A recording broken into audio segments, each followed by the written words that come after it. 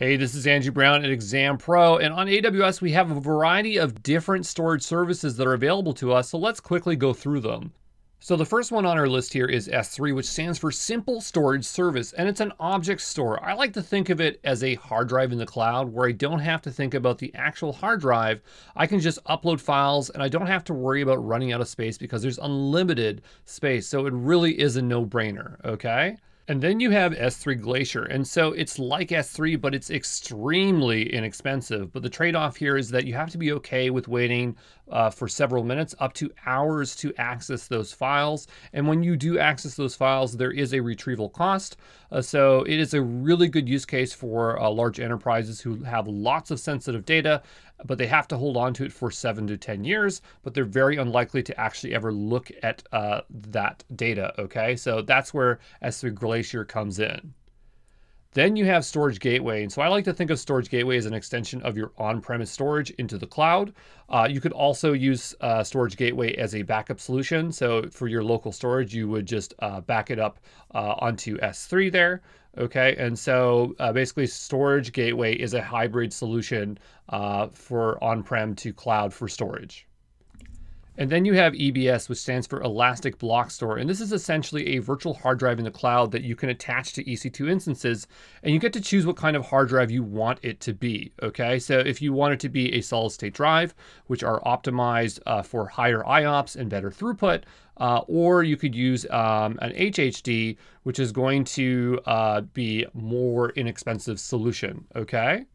And then you have EFS, which stands for Elastic File Store, and it is a file storage solution. So it's like having a file system that you're able to mount to multiple EC2 instances at the same time. Whereas with Elastic Block Store, you're only able to attach that to one EC2. So that is a huge advantage there, okay? All right, and so now we're looking at Snowball, and it is a way of moving a lot of data around very quickly from your on-premise network into AWS or vice versa. So let's say you have terabytes worth of data. Uploading that directly to AWS would be extremely slow and painful. So what AWS will do is you order a Snowball, they'll send it to you. It's basically a computer in the form of a suitcase with a lot of hard drives in it. And what you're going to do is you're going to quickly load your data onto that Snowball, and then it's going to be delivered to AWS directly into S3, okay? And then we have Snowball Edge, which happens just to be like a Snowball with additional features and more storage. So it actually can also process data as it's being inserted into the Snowball, okay?